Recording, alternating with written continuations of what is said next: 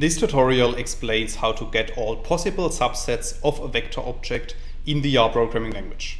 So without too much talk, let's dive into the R code. In this video I will show you two examples, and both of these examples are based on the vector object that we can create with line 2 of the code. So if you run this line of code, you can see at the top right of RStudio that a new vector object is appearing, which is called myVec. And we can print this vector object to the RStudio console by running line 3 of the code.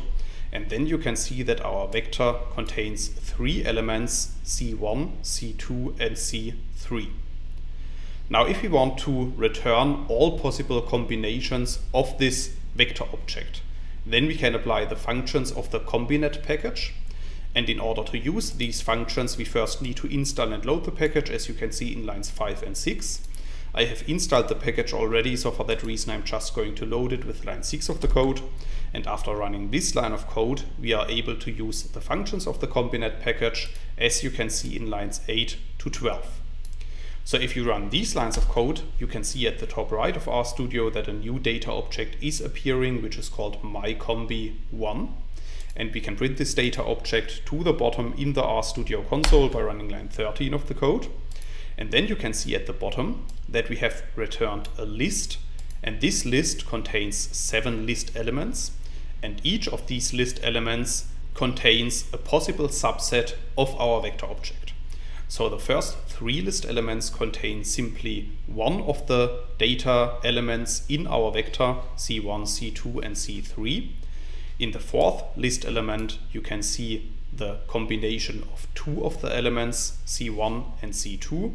And in the last list element of our list, you can see a subset that contains all the possible elements in our data.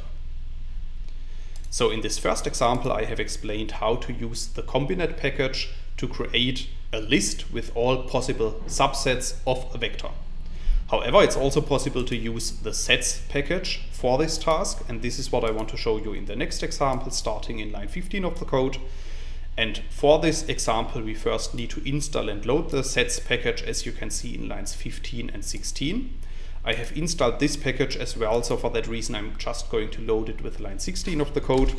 And after running this line of code, we are able to use the set power function, as you can see in line 18 of the code. So as you can see, this code is much simpler than the previous code in example 1. And then I'm storing the output of this in a new data object, which I'm calling myCombi2. So if you run line 18 of the code, you can see that this data object is appearing as well at the top right. And we can print it to the bottom in the RStudio console by running line 19 of the code. And then you can see that the representation of this data object is different compared to the combinat package.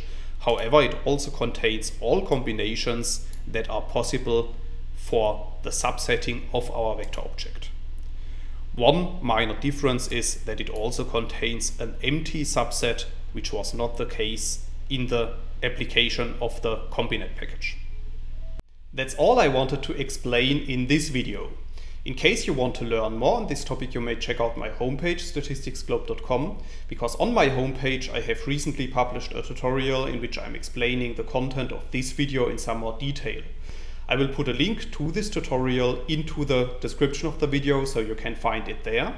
If you have liked this video, or if you have any questions, let me know in the comments section below. I'll try to respond to all comments as soon as I can. Furthermore, make sure to subscribe to my YouTube channel to get notified about future video releases. I have already published about 500 videos on this channel, and I'm releasing new videos on a daily basis. Thanks a lot for watching. See you in the next video.